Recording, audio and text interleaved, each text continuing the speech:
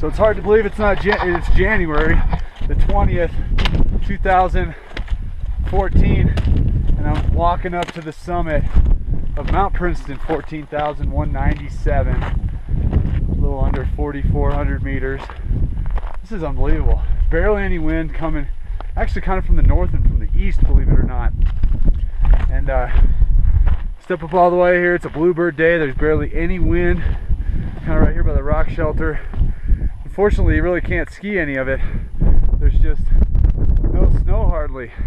Maybe a little bit up behind me over here, you can see clear to the Elk Range, which has a lot more snow.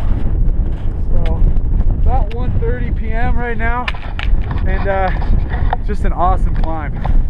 So thanks for tuning in. Woo!